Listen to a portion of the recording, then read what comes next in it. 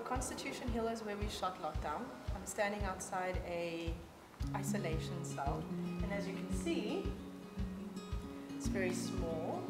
Even just walking in here, I think you realize the reality that someone was here and that they had to experience this. Actually, shooting Lockdown was like that. You know, you have days where you come on set and it's not a set, it's a real building and real people suffered very hard conditions.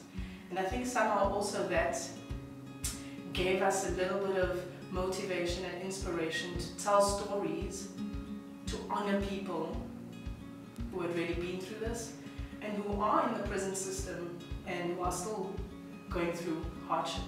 But particularly Constitution Hill, many of our leaders suffered here, and you know, their suffering and their hardship is the reason why we have the benefits and the freedom in life and the choices and the right to dream and the right to have those dreams be materialized and realized, you know.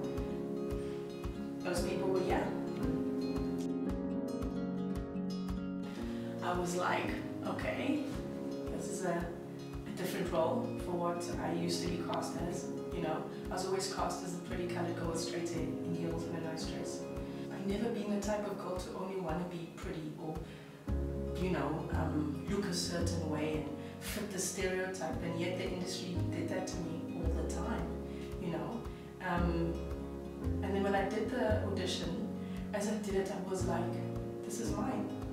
I want this. I want this more than any of the other roles I've ever played because it allows me to perform and do real performing, tell real stories about people who are really experiencing this. Everybody tries to act tough in life, but everyone has a breaking point, you know? And I think people they aren't born tough. I think people become tough and they become hard. And so playing Tyson, I was like, you know what? I have like things in my life that I'm hard about, and I'm like, but I learned how to be that hard. You know, I think the sacrifice that Tyson made for the reason that she's in jail will blow people away because it was a selfless act that actually put her in jail. Tyson Trending is not just Lorcia Cooper. Tyson Trending is an entire production, cast, crew, researchers, writers. Like, it is a...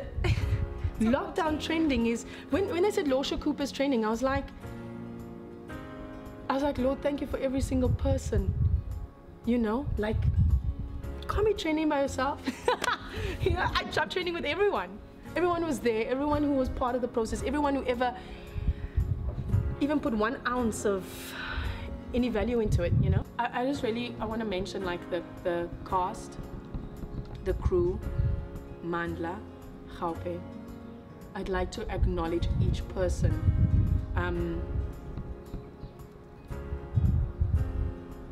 For my liberation.